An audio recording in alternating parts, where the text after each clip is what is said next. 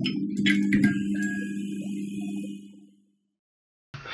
guys, and welcome to episode 2 of Triple T. This is a relatively simple tutorial today. We're going to learn how to resize characters so that they are different sizes. And again, this is pretty simple to do.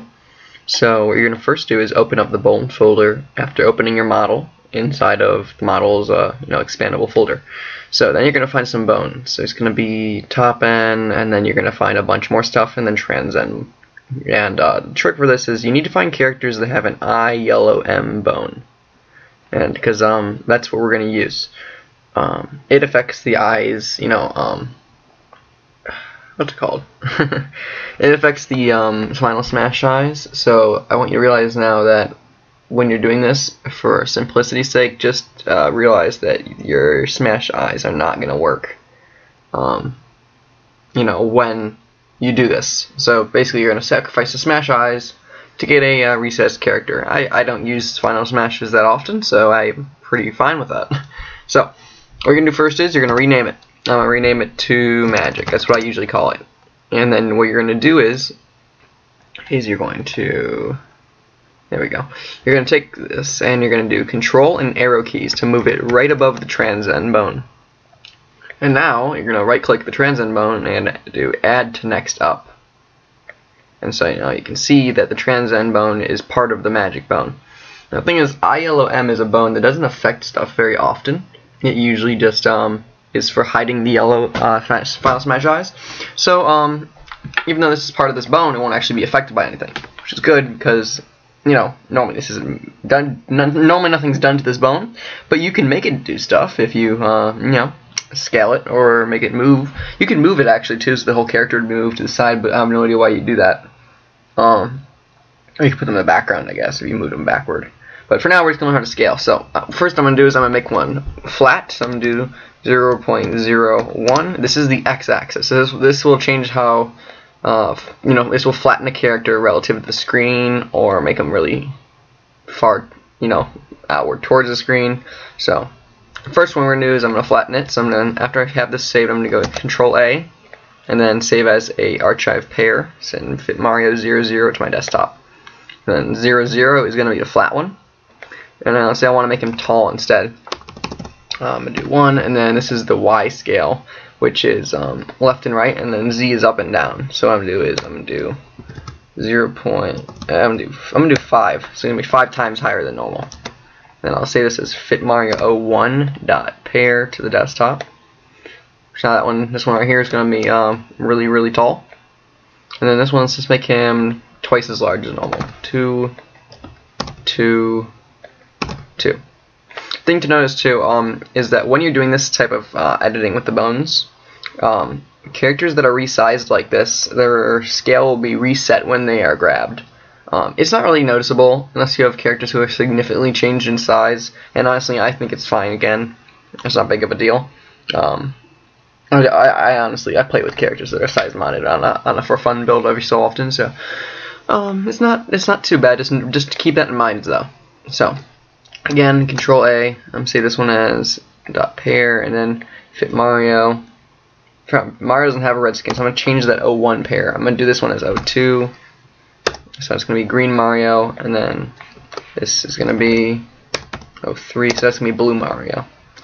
And so now I'm going to inject this into my game. There we go.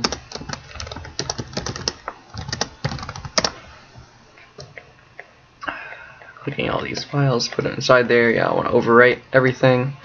Saved, and let's open up Dolphin.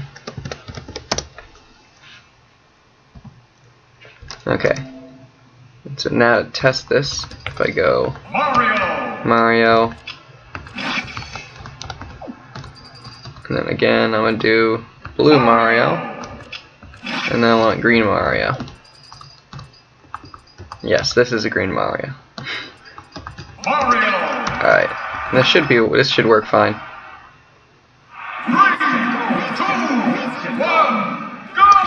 Alright, now, so ignore the fact that his head is completely invisible. I have no idea why that is actually.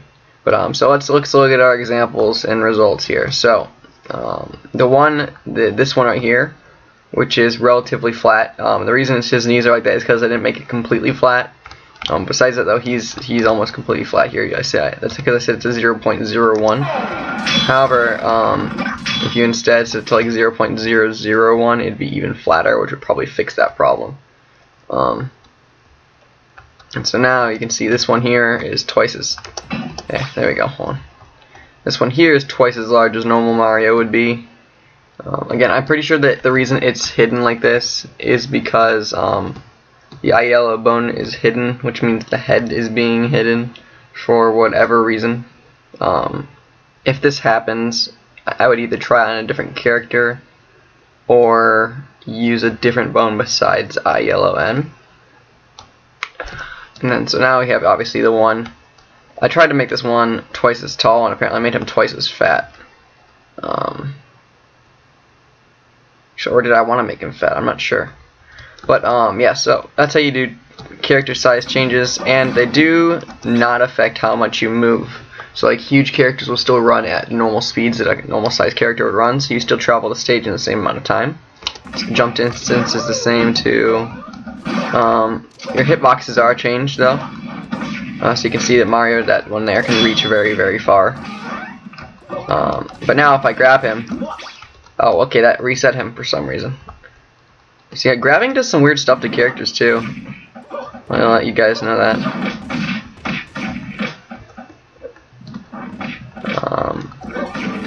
I'm playing on keyboard right now, so. Yeah, so here you can see that. Crap, I gotta grab another guy. Hold on here. Right there it happened. Trying to get a good thing here.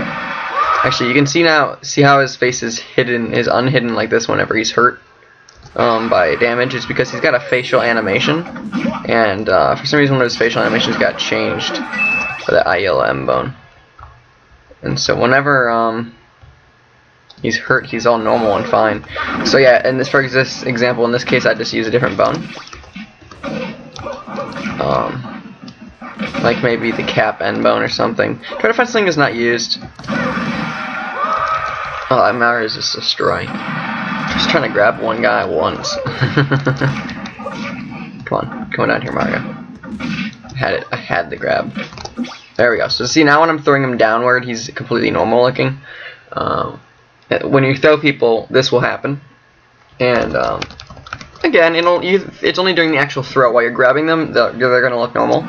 And once you let go, they're going to look, once you let go, they're going to go back to the size mod too. So it's not much of a problem to really worry about. It's just something that happens.